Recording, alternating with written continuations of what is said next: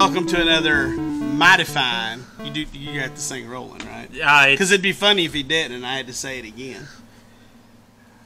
Another fine episode of Reblogatog. I believe this is SU episode 23. Rambling number 23. Rambling 23. Rambling 23. I'm a big fan of Rambling 23. So anyway, we do regurgitate some of what we find entertaining off of Mark Rosewater's Tumblr account called Blogatog. We call it Reblogatog. So if you're a first-time listener and first-time caller, you can't really call us. Oh, yeah. How'd you get my number? I guess you could call the store. Anyway. So we're just going to jump right in this week. Follow along. See if you learn anything. I learned a few things this week. Awesome. And had good. some interesting stuff come up. So we'll get to that in good course.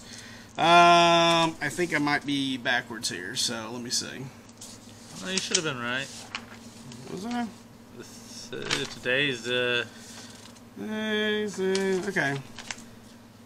Gosh, don't you even know what today is? No, I do not know what today is. We always start from a week ago because that's where we wrapped up a week ago. So I'm always going backwards on this thing. Anyway, assuming you didn't have to work to introduce it in an upcoming set, what existing legendary creature from Magic's past would you like to create a brand new card for? What about a character that hasn't had a card made yet? Mayro's choice, Norin the Wary. And I would love that. I've built Norin decks. Norin is fun. You just get a lot of ETBs out of it. So take advantage of ETBs. I pulled one in Mystery Boosters and have been thinking about it, but I haven't built one. Either in this or somewhere else, I think he would make him a coward.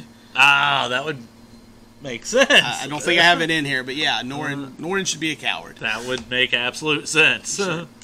What is the highest non-variable scry value you can put on a card? Mayro says scry 5 is the highest he can see them doing, but practically speaking, we won't see much above 3, scry 3. I don't know if I can think of more than scry 3 off the top of my head on a card right now. But I found it interesting that he thought they could go to scry 5. Scry 5 would be, wow. I wouldn't mind scrying 5 cards. That's really good, you know. In this week's Making Magic article, you talked about Dryad Arbor causing rules problems and probably never coming to standard. I'm curious as to why. We get lands that can become creatures all the time, like Mutavault, and they don't seem to cause similar problems. I'm going to stop here for a minute, and he's doing a three-part article series on all the cards from Future Sight, the future shifted cards, and what he thinks the likelihood of them being ever printed are, the ones that haven't been. Yeah, cool. And he goes over the mechanics and so forth. So we're 2/3 of the way through that. You ought to check them out if you enjoy that kind of thing. And if you're listening to this like 40 years from now, it's still on the internet. Yeah, nothing ever leaves you in that. It's there. So anyway, a land that becomes a creature on the battlefield is fine. Right. That's like Mutavault. A land that's also a creature in other zones, especially the hand, is problematic. So that's where the rules issues come from. The hand and the graveyard. I know it's enabled shenanigans with... it's just weird that you play it and you can't do anything with it because it has summoning sickness. So it's weird right there, right? Right. It's not a good turn 1 land drop. It isn't. But it's not bad for, Green Sun Zenith for zero is pretty nice. Green Sun Zenith. It allows you to do some things like that. Hey there, Mark. Since you guys seem to have changed your stance of late on creature errata, 22 cards becoming nobles, 1 card became a warlock, 6 cards becoming sharks, 75 cards becoming dogs, just since last year.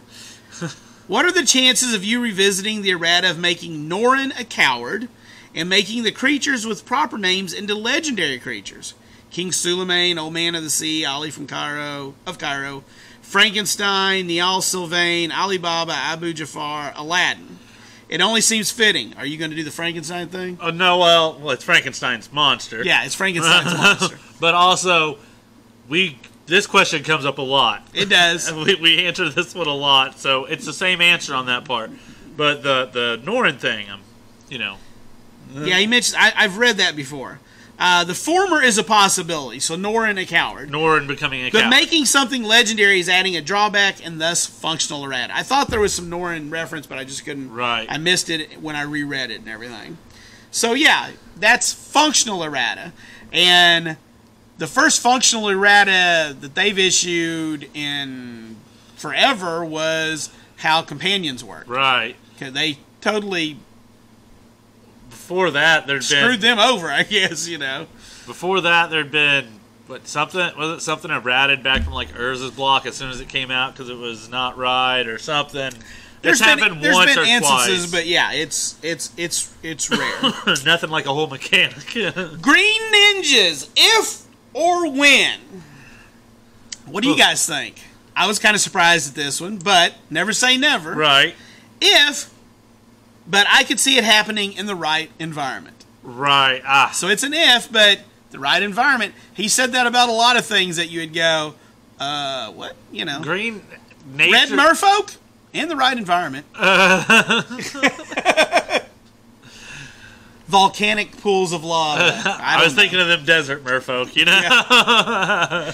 Something like that, They just chill in the oases.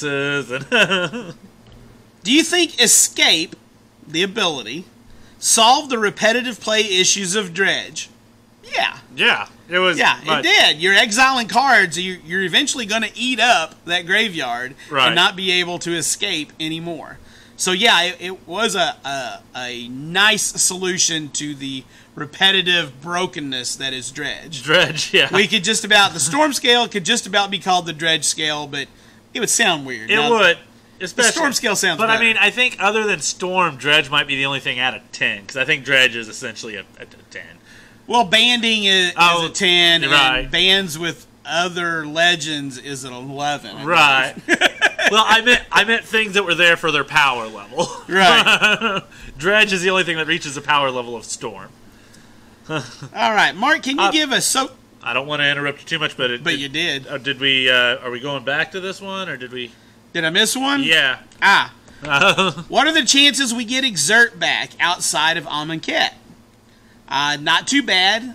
He thinks it's a good mechanic. So, Exert, I think, played fine. Right. I think it's a fantastic mechanic, actually. Get a little extra boost, then you pay for it. Yeah. It's very simple, but it allows a lot of open space for you to do stuff on creatures. It's not quite as some of us have got tired of the value on ETBs.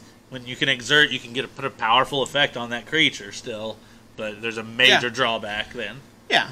Or you find some way to give it vigilance. Right. That's the good stuff there. All right, Mark, can you give a social distancing high five to the people who have fun putting little jokes into the rulings on Cards and Gather? From Void Winterer to Thantis the Warweaver, it's the little nods and funny comments that bring a smile to my face when I run across them. Remember, don't actually eat the food tokens. Don't eat the delicious magic cards. So, if you didn't know, if you never read through Gather, and I don't just go perusing through it. I've always thought we should do an episode on these at some point, just for some fun. Well, we'll have to... I'm going to skip through here and tell you some of them. I'm going to look for the shorter ones, all right? Void Winterer says, yes, your opponent can't even. We know. That's a short one. He mentioned that. What else did he mention besides Void Winterer? Thantis. I don't know the Thantis one. Let's see if it's on here. I don't know either. I just found somebody that was tracking them. So Jade Light Ranger is always. I don't think he's got it on here. So yeah. Jade Light Ranger is always the one that comes to my mind because Jade Light Ranger was out of Ixalan and said when Jade Light Ranger enters the battlefield, it explores. Then it explores again, and I believe it's. Oracle ruling says if you leave the card on top the first time you explore, act surprised when you look at it the second time, so you don't hurt Jade Light Ranger's feelings. Falling Star says it must flip like a coin and not like a frisbee.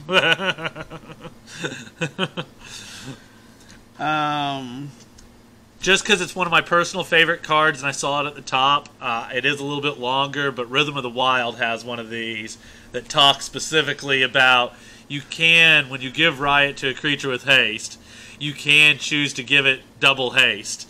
We don't know why you would want to do that, but we're not going to tell Gruul how to live their life. He paraphrased. I was skipping it because it wasn't a short one. You know? Right, but they're right. You don't tell Gruul how to live their life. Double haste matters. This isn't exactly funny, but Nameless Race is nameless. It does not have a creature type. It's nameless.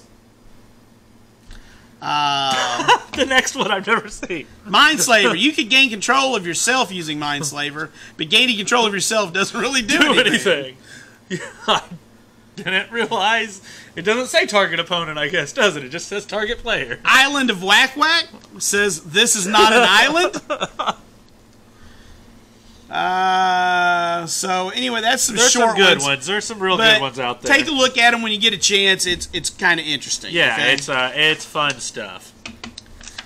All right, a couple shots here at White. Hi there, Mark. Could you be so kind as to settle a color pie question for me that's turned into a bit of an argument on Twitter? Oh, Lord. Someone has claimed protection from creatures is a pie break in White. Is this true now despite all cards with the ability being White? Protection from creatures is something White can do. It's just not an ability we like to use frequently. Yeah. And a quick follow-up, is there any subset of protection that would be a color pie break in White? I would think not. Not that he can think of. White is the color of protection. Yeah. If protection can be done, White's the color that can do it. The circle of protection, all of them were white. You know? Now, we're going to digress a little bit, so follow us with the fun. Oh, yes. Will silver-bordered sets ever answer the question, is a hot dog on a bun a sandwich? Mero says, I can answer it for you. It is not. Now, we're going to go deep here, all right? If a hot dog is not a sandwich, then how do you define a sandwich? Mero says, a thing commonly referred to as a sandwich. Someone says, I can answer that for you. It is not. Merriam-Webster disagrees. Language needs to be more explanative than definitional. Now, we're going to jump ahead and get a couple other comments that are about this thing going on. I'm very glad you have this vision of languages, Mark. It's a great vision that not many people would agree with. You are obviously right, even though I guess it depends on your definition of language. And if you can help propagate this vision, it's really cool. So thank you, I guess. I'm sincerely happy. I want to embolden people to craft their own words when they make sense and are useful. Now that's actually, maybe I skipped over the other things that go with this. Hold on. No? Or you didn't have them highlighted then, maybe? Oh, I did skip over. Oh, sorry. you were on the wrong... Because we're on the whole language thing. My apologies. Because these all kind of go with that. Is there a color that has access to first strike, but not double strike? Thank you. No. They go hand in hand, colorpiewise. That's one word. One word. How is colorpiewise a real card? There are no such things as a real word. If you use a string of letters and people understand the meaning of what you're saying, it's a word. That's how language works. And so then I'll reread this. I'm very glad you have this vision of languages, Mark. It's a great vision that not many people would agree with. You are obviously right, even though I guess it depends on your definition of language. And if you can help propagate this vision, it's really cool. So thank you, I guess. I'm sincerely happy.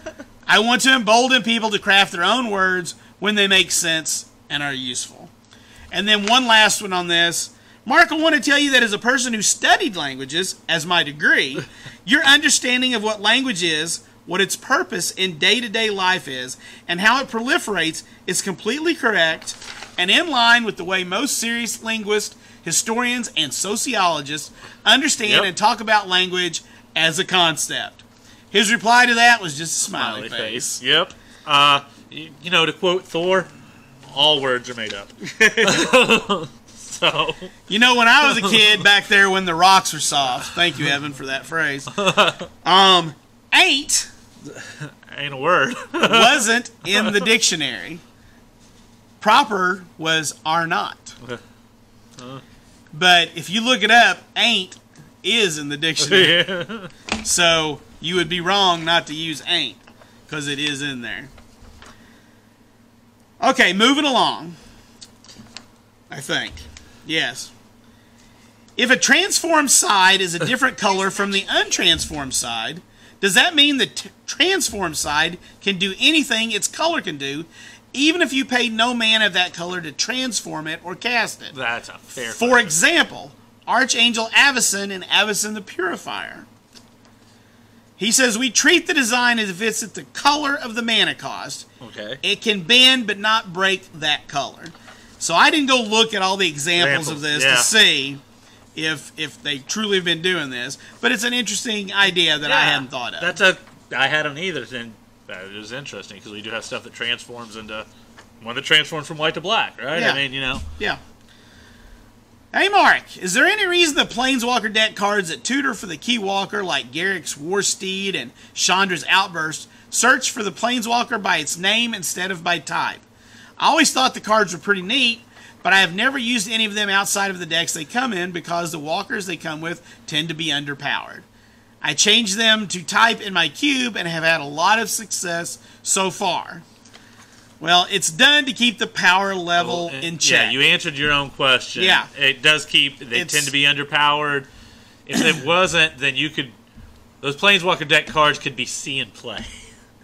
Yeah, so when they started making the Planeswalker decks and putting functionally unique cards in them, because that's the first place they started doing that outside of Commander, that were standard cards. Right. That was the very first place they started doing that. There was a lot of concern that they would make a card that would see standard play, and then it would shoot up in price because you could only get it out of a Planeswalker deck. So they pretty much landed on Planeswalkers cost 6 mana in those, I think. Yeah. And usually those spells cost like 3 or 4 or 5, and they only get that Planeswalker. But it's a power level consideration. All right, here's where we go into another little. I was about to say we're gonna go off. Yeah, I was talking to 4 of my friends last night about Ikoria. All of us competitive-minded, deeply enfranchised players. I'm gonna say that last part maybe, I don't know, deeply enfranchised, deeply competitive. Does that mean enfranchised? Does deeply competitive mean deeply enfranchised? I think that's worth discussing for just a moment. I think we can put that on chatter, too. You know, I think if you're deeply competitive, then yes, you are going to be fairly deeply enfranchised because you are spending a lot of time with the game. In general, you're playing the game. You know a lot about the cards. You care about the cards because you are competitively playing them. So I would say that I'm going to say that these people are not any of those things. All right. We all agreed that Companion and Mutate were neither innovative or exciting new ground for Magic, which is a very different opinion than WotC. The set was really hyped up as being very innovative mechanically for Magic. Why are the opinions so popular opposite of each other? Blessing. Yeah. Mayro just tells it like it is once in a while. The simple answer is you and your 3 friends are incorrect. Yeah. Smiley face. Because he's never mean. They're incorrect. That is totally... They were most definitely innovative. And exciting. Yeah. New ground. We had never had anything like Companion or Mutate before. Mutate, Bestow was similar, but not to the level where it cared about stacking. But as using creatures as a...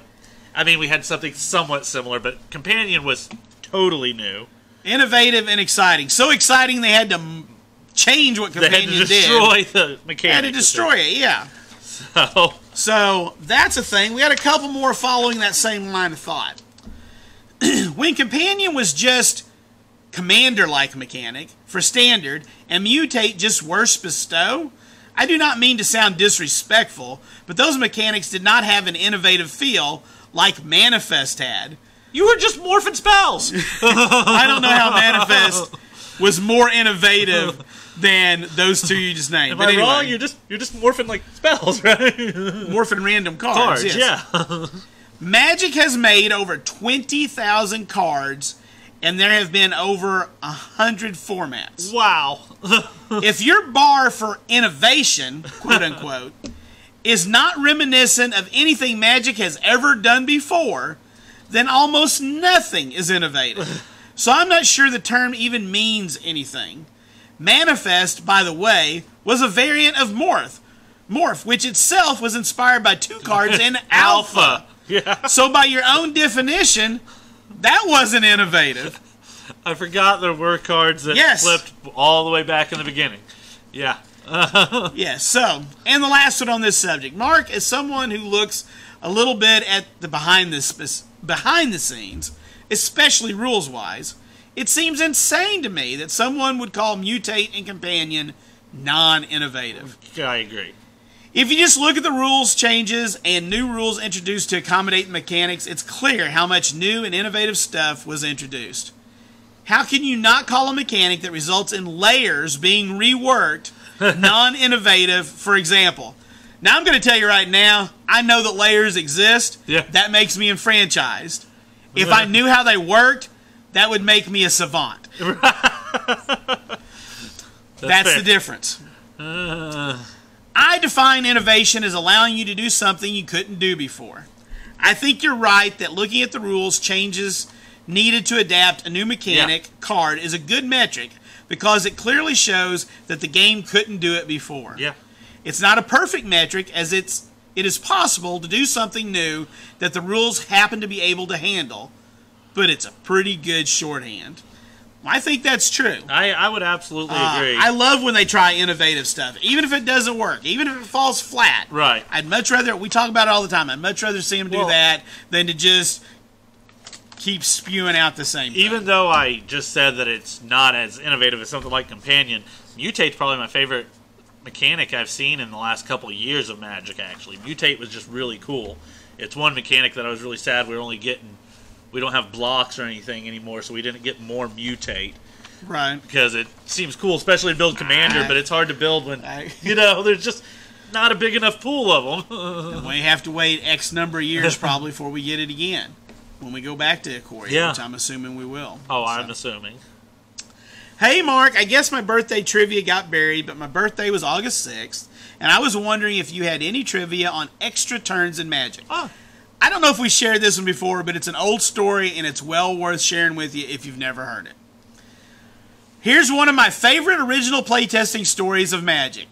One of the playtesters goes up to Richard and says that he got the most powerful card in the whole playtest. He casts it and then automatically wins at the start of his opponent's turn. Richard racks his brain for what card he's talking about because he knows he didn't make a "you win" card, so he asks to see it. The player shows him Time Walk, which originally read, "Opponent loses next turn." Richard smiles and changes the template to, "You get an extra turn. Happy belated birthday." I don't know if I'd heard that. That's an old story, but original. If you can get the original playtest cards, opponent loses next turn. That's the most powerful card in Magic. For a blue and one. For blue and one, yeah. Yeah, all I have to do is end my turn. When you start yours, game over. So yeah, that's pretty awesome. Pretty awesome. Did Mutate being in Ikoria impact the decision to not bring Bestow back in Theros Beyond Death? Hadn't considered that. No, we chose not to bring back Bestow in Theros Beyond Death before we created Mutate in Ikoria. So it wasn't a factor, according to Mero. Right. I think Mutate is way better than Bestow, by the way. I know you can lose out on all those other creatures when it gets killed or whatever, but man, the fact that it has triggers that are working is just a really cool design space. Hi, Mark. Any chance we could see land cycling or others, island cycling, etc., anytime in the future? That'd be nice. The only type of cycling I see us doing is basic land cycling. Right. Plane cycling, island. But they did have some type cycling, in Future Sighted. There was like a wizard cycling. Yeah. So he's saying, no, we're not going to do any of that. There's not going to be any type cycling like that. The land cycling, though, when they had some of those, those are cool. I still love slamming a few of those in Commander decks just because it's always Elvish Aberration feels good late game or early game. It's like, oh, go get a forest or a big dork, you know? If you solve the blue-red evergreen mechanic, if you're not aware, they tried Prowess out. It doesn't work because it stacks, and none of the other evergreens stack. Would you be allowed to tell us, or would you have to pretend you didn't until it was released? I can't tell you anything until the information is public. Oh. So, I don't remember if we talked about last week or if I missed it and deleted it by accident. But he goes into a really detailed explanation about, and maybe it was last week he talked about it, how, you know, he has to pretend when he's answering questions like we don't know the 2 years of stuff he knows. Right. Because he knows 2 years of stuff that he can't tell us. He has to act like he doesn't know that stuff to answer our questions. Compartmentalizing has to be one of his best skills. Oh, absolutely. It's got to be hard to keep that all under wraps. All right. Is artifact animation a bend for white? No. We haven't seen it. No. But that's an interesting space they could plumb a little bit. Artifact animation. They got tutors for it. They got tutors for artifacts, yeah. Yeah. That would be interesting. When do we get the Zendikar teases? And you know what that is, right? Yeah. He started doing what he did years ago, teasing the new set by telling us just some phrases, just some weird things about the set that we have to guess what it might be. Yeah, like... he's working on it. He's working on it. He's working on it. So not yet, but he is working on the article, so it's coming. Sorry So Critical. Not long ago it came up whether or not ETB fight was appropriate in green. Your answer was, we're still debating it. I remember this. And then immediately, Kogla, the Titan Ape, was printed. Seems like debate over. Were you even still debating it? This happened again in an arguably more extreme degree with Dog Tribal and the Mill keyword. You tell us that no decision has been made, but it clearly has. You want to surprise us, but how is this not lying to us, but with a quaint top hat on? Must be British top hat. I mean, I know. I think they probably a teenager thinks they're really smart. Ah, okay. That's kind of what I'm getting there. Okay, you know? I don't know. Very judgy and very, you know. I'm very upfront about the fact that I can't give away non-public information. Right. So I talk as if you don't know the non-public information. It's that, or I literally answer no questions. I'd prefer him answer questions. I prefer him answering questions because it's a hoot. Yeah. It's a hoot. So yeah, sorry so critical. Yeah. Oh, those are always fun. What? Oh, the next question here. How long do you think it will be until another mechanical color pie article? I need enough things to change to make it worth it, and the color pie evolves slowly. It will be a few years in my best guess. So he does those every once in a while. Yeah, they're always very interesting to read. We got a few questions coming up here. I didn't bunch them together about green a little bit, but... Hi, Mark. Is Hurricane a break or a bend in Modern Green's color pie? Yeah. It is a break. Yeah. We don't let green do direct damage to players. Yeah. Yeah, that bee sting, hornet sting, hurricane, those are all bad. Those are all gone. Does the introduction of the set booster make it more likely that we'll see made-for-draft cards like Custody Peacekeeper in standard set draft boosters? This was maybe the most interesting question of the week to me. Huh.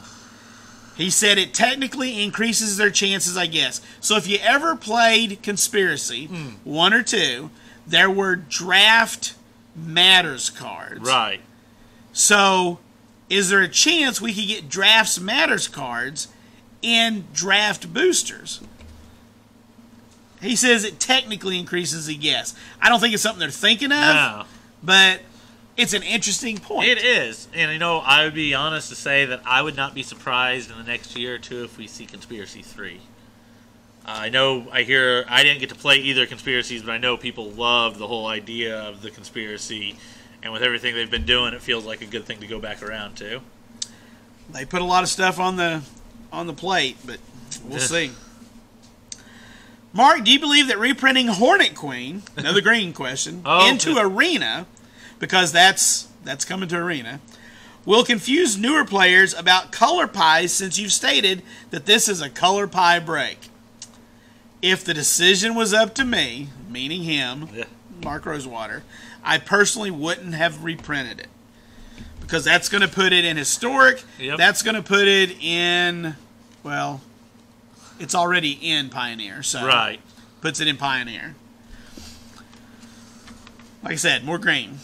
Is it just a coincidence that Oubliette was finally reprinted alongside the only other card, Mystic Gate, in Magic's history, which features the word Oubliette? I like to think of it as an Oubliette mini thing. I didn't even realize Mystic Gate had it until I read this. No, I didn't either. I'm not a big flavor text reader, apparently, but I had missed that. Red Elemental Blast. Can you elaborate a little more the details of which part of it is a break and why? We're having an argument in my MTG forum. Thank you. Which part? Like all of them other than a casting cost of a red. Yeah. And it being an instant. Yeah. Red can neither counter spells nor destroy blue enchantments. Also, technically, it doesn't destroy creatures, but deals damage to them. Yeah. So, like all of it. Pretty much. All of it. Love that card, though. If Double Strike is tertiary in black, how long before we actually get a black Double Striker? Asking for a friend. His name is Ryami. I'm skeptical we'll see it anytime soon. I really thought we had one. Do we not? I didn't get to look this up, guys, so I'm right now. I don't. Unless there's a very recent, like. I was thinking of a card, and I'm probably thinking of the wrong card, the wrong ability. But I was going to look. Because. Yeah. Now, I must be thinking there's a black card, something. Maybe it's indestructible or something. Yeah, I'm not. Yeah, I don't remember now. But no, there isn't a black card with Double Strike. I couldn't think of one off the top of my head. Yeah, I was going to look that up so that I wouldn't be doing this very awkward part right now. I did not, so there you go. And our last one for the night. Hi, Mark. I just got my Jumpstart box. While I got some incredible pulls, 2 Teferi, 1 Liliana, and 1 Unicorn, among other packs I wanted, I got a single red theme booster. I was expecting more variety in the same line the common cards of a booster pack. Is it possible to control the ASFAN of booster packs in a box? If you're not familiar, ASFAN refers to when you open a pack, getting an assortment of colors and cards in there. Right. So they're wanting an ASFAN for the packs in a booster box. Mark says, I'm not sure we have the technology to do that. To the best of my knowledge, we can't collate packs like we do cards. But I'm sure at some point they could. I just don't know if I don't know that it's worth it. I don't either. I mean, I understand he likes red and he there's only one pack. 1 out of 24 that was red themed, but